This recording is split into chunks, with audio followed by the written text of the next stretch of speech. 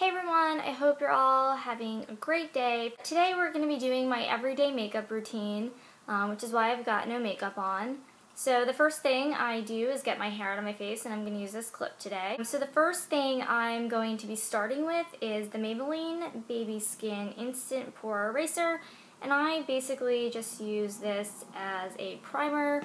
And so I'm just going to take a tiny bit, maybe about a pea size on my fingers, and I'm going to mix it up a little bit, and I'm going to pat it just around my T-zone where I tend to get my makeup falling off pretty quickly. And we got a little bit of work to do today because I've got a little gut there I've got to cover up, I've got some scarring here I'm going to have to cover up, and I pat it in, and I do a mixture of patting in and smoothing. So after applying the Maybelline Baby Skin, I just like to let it sit in my skin for a minute or two like I've just done, and then I get started with concealer. And today I am using the CoverGirl Ready Set Gorgeous in Fair, and this is what the packaging looks like. I like it. It's a nice little brightening concealer. I don't recommend it if you're looking to cover up some spots, but I think it's good for the under eye area. But today, because my spots aren't too bad and because I'm going to be putting foundation on, I'm just going to use it on everything. And so I'm just going to apply this right here in the inner corner, and I'm going to dab some dots like this, and I'm going to put some up here on this pesky little pimple coming in, just to sort of brighten that area because it's not too red, so we want to brighten it up and conceal it. I've just got some redness going on here, so I tend to get a little liberal with applying this everywhere. I'm going to use my beauty blender to blend it in. I've already wet this, but generally speaking, you do want to wet this first before using it. It really just helps everything sort of sink in and look more polished. And so I'm just going to start with my under eye area since it's the first area that I applied the concealer in. And I'm just going to tap it into my skin. And I'm not gonna like brush it, I'm gonna tap it in a continuous motion.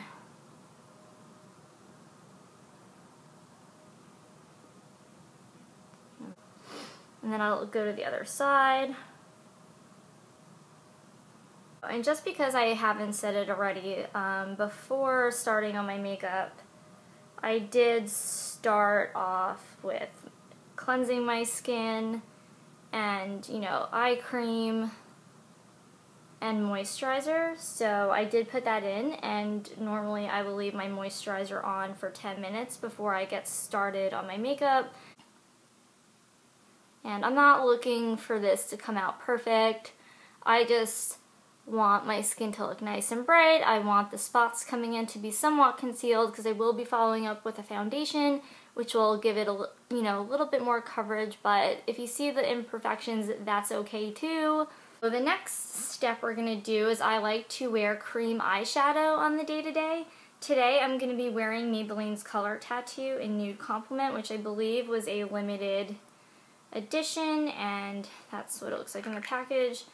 And this is what it looks like inside. It's a little bit lighter than Bad to the Bronze. And so I'm just going to take a little bit on my ring finger, and I'm just going to sweep this on my eyes. I'm just going to put a little bit more on the side, just a little bit more to keep them some even. Keep them some even. I don't know what that is, guys. I don't know. The next thing I am going to do is foundation. And so the foundation I'm using today is this one from Tarte. I love the packaging for it, and it is the Amazonian Clay Full Coverage Airbrush Foundation, and I use the color Fair Honey.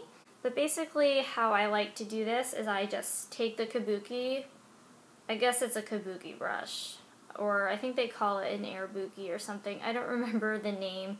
But I basically like to take this brush and I dip it in to get some product, and that's how much product I have, so I'm going to knock some of it off back into there, and I'm left a little bit more, just a little bit more.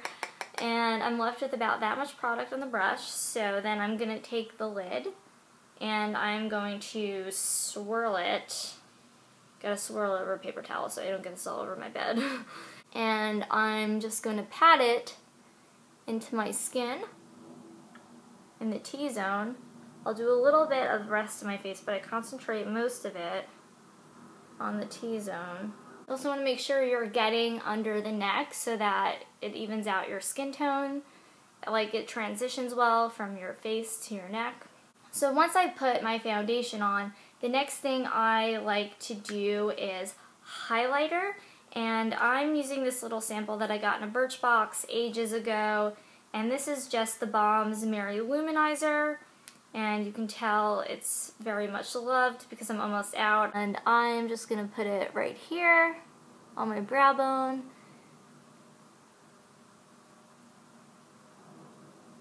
And then I'm going to stick it on my inner corners. So now that we've got our highlighter done, and I just put it in the inner corners and the brow bone. Sometimes I'll put highlighter on my cheekbone, but I don't really have time for that today, and if I'm honest, I'm not very consistent with doing that.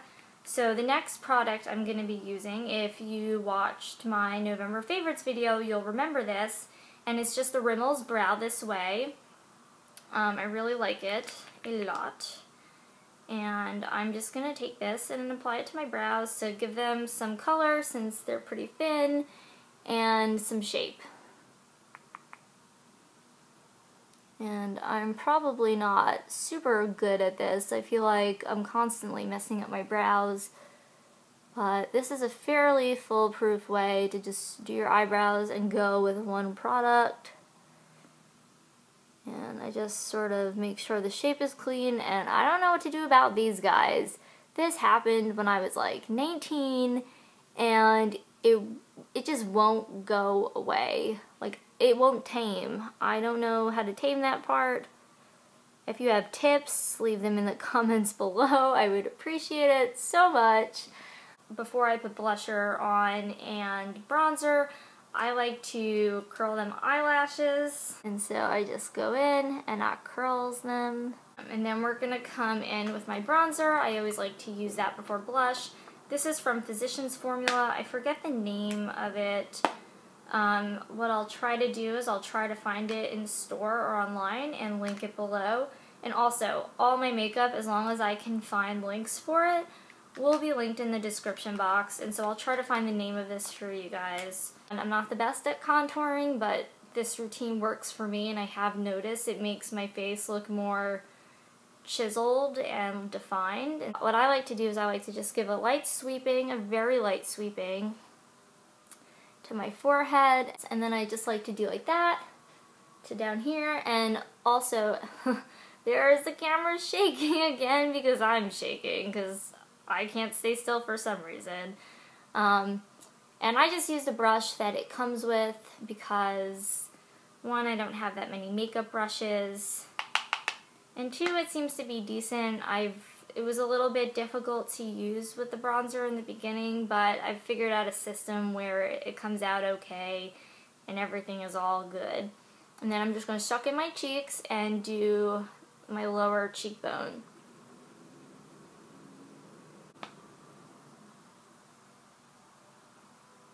And then I'm going to take the other side of the brush and just blend that out. The blush I'm using today is Rimmel's Lasting Finish in 006 Autumn Catwalk. It's one of my favorite blushes, and I can use this all year round. I really like it because it's like a pinky color and then a peach color, like a peachy rose color, and then, you know, a red, and I just like to mix them all together.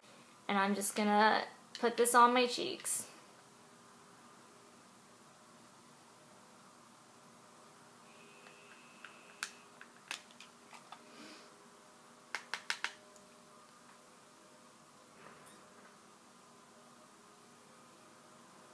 For the last step in my routine, I'm going to be applying mascara.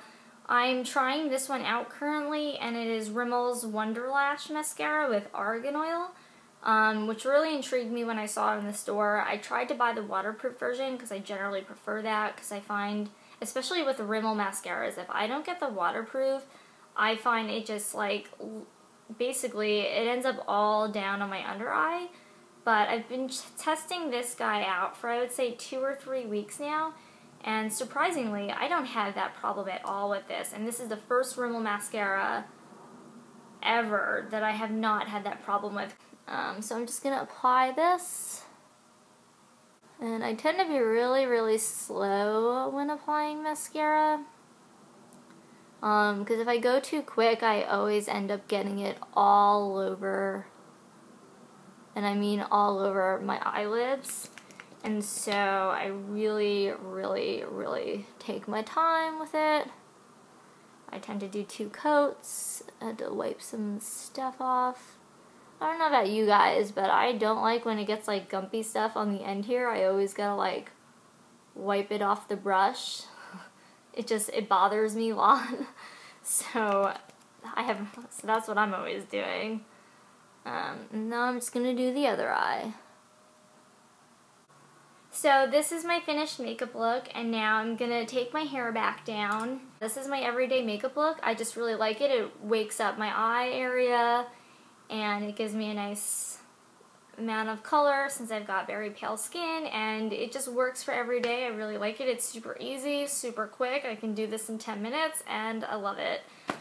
Thank you guys so much for watching. I hope you're all having an awesome day. If you like this video, give it a thumbs up, and please subscribe for more videos, and let me know down in the comments, what your favorite product to use every day is, any other videos you want to see from me. I want to hear from you and interact with you more there, and I'll see you guys next time. Bye!